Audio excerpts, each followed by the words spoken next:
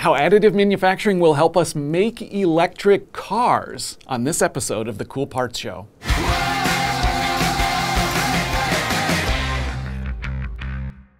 This episode of the Cool Parts Show is brought to you by Carpenter Additive. We're at the company's powder production facility in Athens, Alabama. Specifically, we are standing on top of the Z1, the company's largest vacuum atomizer for producing metal powders.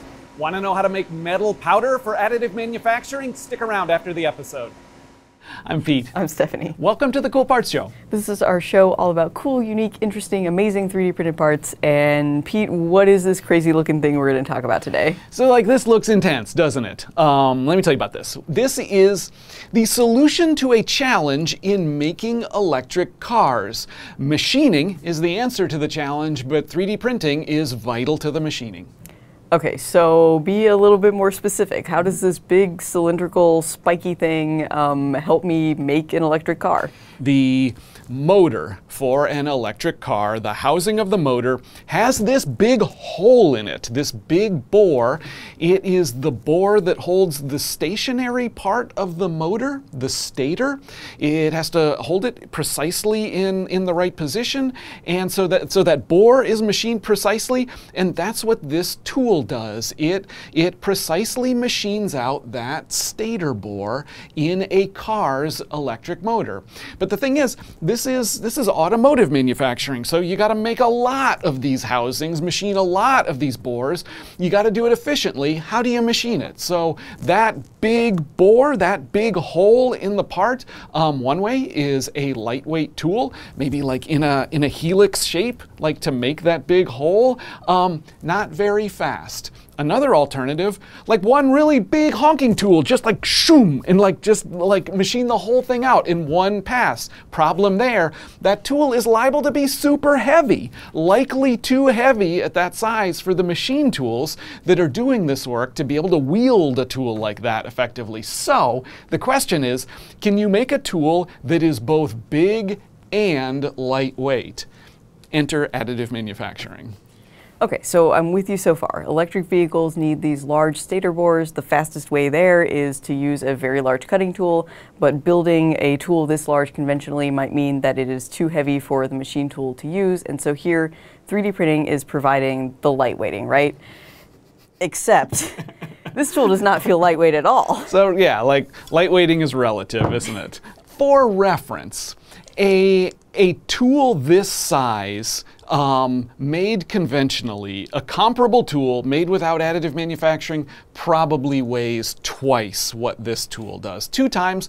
And a tool that heavy, so the machine tool in question, it probably wouldn't be able to swing a heavy tool like that around in its tool changer and load it up into the spindle, and the weight might deflect and might work against the tolerances you're trying to hold because of all of that mass. Yeah, this is still kind of heavy when you try to pick it up, but it's super light for a tool this big, and that's what additive manufacturing brings. That like cutting the weight in half at least results in a tool that is light enough for the machine tools to use, make use of effectively to efficiently machine these big, precise holes. Okay, very cool, and I want to hear more about that. But let's talk 3D printing. Who made this and how? This tool was made by Kennametal, well-established cutting tool maker, and Kennametal has an additive manufacturing group. And Kennametal is starting to take that additive manufacturing knowledge and apply it to cutting tool manufacturing. And the company has standard products now, off-the-shelf catalog products that are manufactured through 3D printing, but these are smaller tools. They're very small tools. This is an extreme case of additive manufacturing to make a cutting tool. Very big tool, does a lot. We actually have 2 versions of this lightweight tool, including one that's even a little lighter than this one. I'll get to that. But this version, you can kind of see 3 metal 3D printed sections that were assembled together.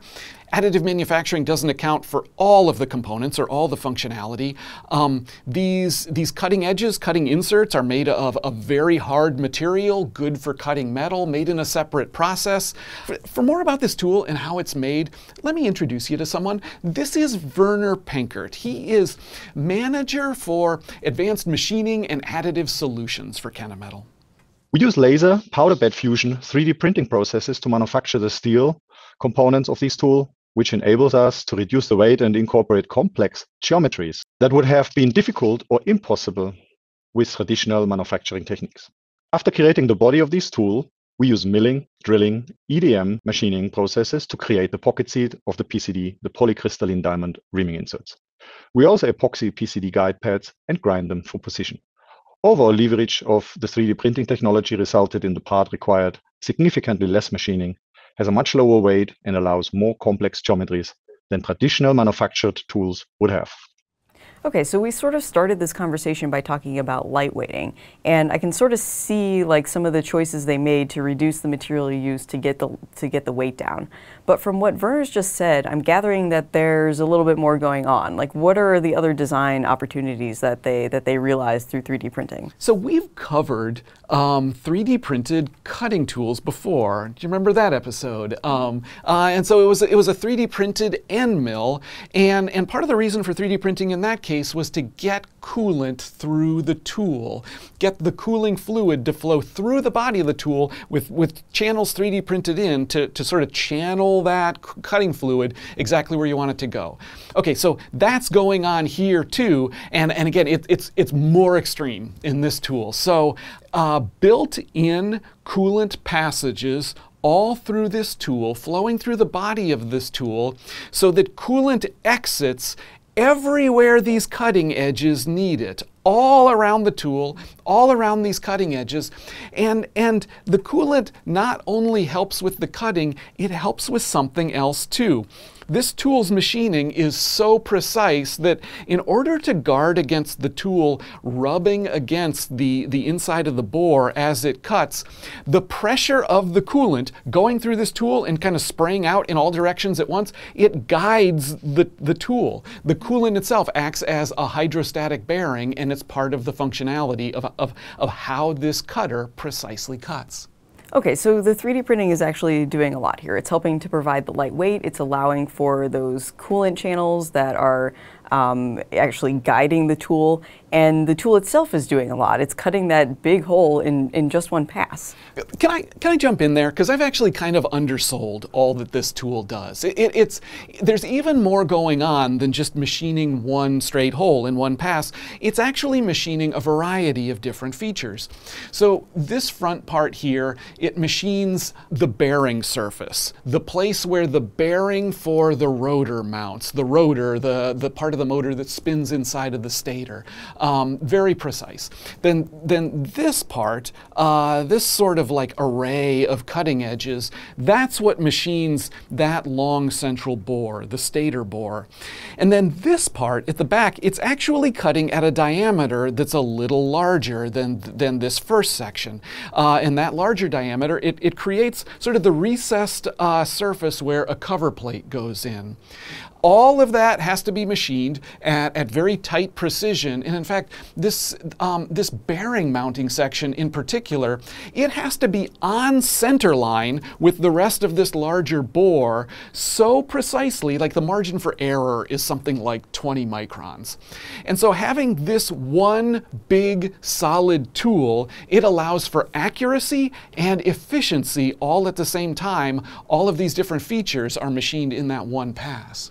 So this is not just one 3D printing cutting tool. This is like 3 cutting tools all together doing 3 different things all at the same time. So yeah, at the very least, this one tool performs a series of operations and it replaces at least 3 different tools.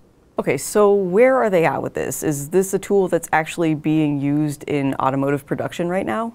Yes, a different version of this is. So let me show you like the next iteration of this design. Like it's a little lighter weight. It's a little lighter weight, and you can see the difference here. you can see the difference. So the simplest 3D printed section, which is this sort of central shaft, in this next iteration, it was replaced with carbon fiber composite. And so this is cutting tool maker Kennametal basically using all the different options and technologies they have available to try to get the lightest weight, best performing tool they can. So these cutting sections still made through additive manufacturing and looking for a little more weight savings using carbon fiber composite. So both versions of the tool provide a significant advantage in terms of weight. Our all-steel version is 10.7 kilogram, which equals 23.5 pounds. Our steel CFRP steel version has a weight of 9.5 kilograms, which equals 21 pounds. Compared to the conventional aluminum or steel tool bodies, that represents about 40 to 50% weight reduction. That matters because spindle interfaces are limited with weight and momentum of inertia. So you asked, has this been adopted? And the answer is yes. So these tools are demonstrator models. This is Kennametal's engineering team demonstrating, proving out that a tool like this is a powerful, effective solution for manufacturing electric vehicles, electric motors. And yeah, there is one automaker who is convinced this is the effective way to go, and they've the tool has continued to develop. That automaker, along with Kennametal, has refined this design and sort of taken it to the next level, improved it even more. But essentially, yeah, this tool is now used in serial production day after day, producing electric motors for EVs. Our mission is all about improving performance for our customers. We want to help them to cut faster, run longer, and machine with greater precision and process security. We see the 3D printing as a key innovation enabling technology because it offers huge opportunity to improve performance and deliver value to our customers. Enables lightweighting with strength, production of complex part not possible with traditional methods, optimize the design and the performance. The demonstrator tools generated interest from a number of customers, from automotive industry, their tier 1, tier 2, and their broad subcontractor base. We are currently implementing an enhanced version of the steel CFRP steel version into the production of a serial production of an automotive OEM customer. Okay, I think I got this. So these are two different versions of a cutting tool made with 3D printing. They are designed to cut the main stator bore in an electric vehicle motor housing. But actually they're doing a little bit more than that. They're cutting the main bore, but they're also cutting the bearing seat and the housing cover seat. So it's really like three different tools in one. Creating a cutting tool this large allows you to cut all those three things in just one pass, which saves you a lot of time. But building a tool like this conventionally would mean that it's probably too heavy for your machine tool to handle, and that might influence the kind of cutting results that you get. So Kennametal, which is an established cutting tool company, took a stab at creating a new type of cutting tool. They developed this design first, looking to save weight, and they reduced the weight by about half versus a conventional version. But moving to laser powder bed fusion also allowed them to include these internal cooling channels to help this tool be even more efficient and functional. Looking for additional weight savings, they then went to this design, which incorporates a carbon fiber body in place of the 3D printed piece. And a version of these tools is actually currently being used in the production of electric vehicles. Thanks for watching. This is actually the second time we've gotten to talk about 3D printing for tools for machining. We'll put a link to the earlier episode about a 3D printed cutting tool in the show's description. Find all of our previous episodes at thecoolpartsshow.com. If you like the show, we hope you'll subscribe, leave us a like, leave us a comment, and if you have a cool 3D printed tool or other part, you can email us at coolparts@additivemanufacturing.media. Thanks for watching. This episode's brought to you by Carpenter Additive. We are at the company's powder production facility in Athens, Alabama, and we are standing on top of an atomizer. The Z1 is Carpenter Technology's largest vacuum atomizer, and it is the heart of the process for making additive manufacturing metal powder here at Carpenter Additive. This facility is capable of producing up to 18,000 pounds of metal powder per day. Plant manager Jordan Ralph talked us through the process. So an atomizer is a piece of equipment that is capable of melting and pouring molten metal into the stream of high pressure gas that turns that molten metal into tiny droplets that ultimately cool and form our powder, which looks like gray dust. So to start our process and the ultimate end-to-end solution that we have here, we bring in raw materials all the way down to individual elements, so nickel, cobalt, chrome, moly, niobium. We bring all of those raw materials into the shop. We utilize those materials to build charges that go into the atomizer. As you walk that flow path, you run through our charge makeup area where all of the materials are weighed out in very exact quantities. That ensures that we're able to hit our customer specifications and hold the tight tolerances that we're looking for on a chemistry perspective. From there, the material is flown to the top of the atomizer and charged into the furnace. As the material is produced, it's poured out and is collected at the bottom of the atomizer. The material is then taken and transferred into a bulk container for processing through the rest of the value stream. The next stop for any of our atomized powder would be the screener. So that will remove the coarse portion of the powder.